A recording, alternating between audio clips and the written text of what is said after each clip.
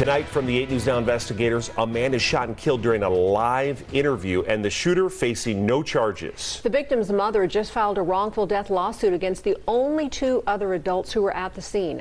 She says there's more to this story and sat down only with 8 News Now investigator Vanessa Murphy.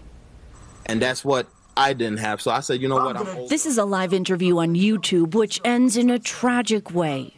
I'm going to drag you back. Nope. I don't know what happened there. 37-year-old Lendor Coney Jr. is the man seen in this reflection on the television screen. He died at the scene after being shot in the head, neck, and shoulder. The other 2 adults at the scene, Bree Florence, the homeowner, and Lydell Birch, also known as Mocha Blast, and a cast member from the show Life After Lockup. I'm not leaving the backyard. I'm not leaving the scene of the crime because I got blood all over, over my sneakers. If you want me to, I could disarm the gun, take the bullets out of it, or leave it as is. This is Birch speaking with a 911 operator after Florence made the call. 911 emergency. I need police. I just had someone break in my house. Right now, this does appear to be an isolated incident. Metro Police say Coney showed up at Florence's home. They exchanged words outside. He took out a baseball bat, smashed cars, and then entered the house. It appears he was angry about Birch being inside the home since he and Florence had a history. They had been in an on and off again toxic relationship for close to 3 years, according to his mother and best friend. I wish he was still here. I wish that this didn't happen, and I'm sorry that it did.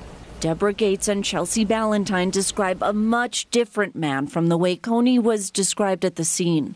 A gentle giant at 6'5" who coached basketball and worked security at a middle school. I miss him every day. That's while Lydell Birch is accused of being a scam artist, a Facebook page even dedicated to him with more than 3,000 members. Victims of Lydell Birch, dozens of women say he dated and then swindled them. But as for what unfolded at this scene, he won't be charged.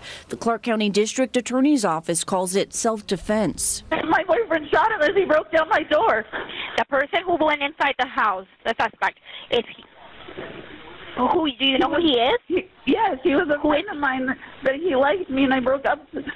We were like not even together, and he came in the house and said he was gonna beat up my boyfriend, and he broke the door down, and he hit his car, and he had a bat. I got it. I got the call set up. I have officers on the way, and I have medical on the way. I need to take a breath for me. Your ex-boyfriend, the one that is shot. Yes. No, he wasn't even an ex. He was just a friend. The 8 News Now investigators reached out to both Birch and Florence. During a phone call, Birch used profanity and hung up. In an email, Florence declined to comment. Still hard to believe today. How do you handle each day? Pray to God. Ask God to help me to deal with it because, you know, the feelings come and go. Sometimes I'm angry, mostly sad. Vanessa Murphy, 8 News Now. I have my son. 2 children were also home during that deadly shooting, but they were not hurt.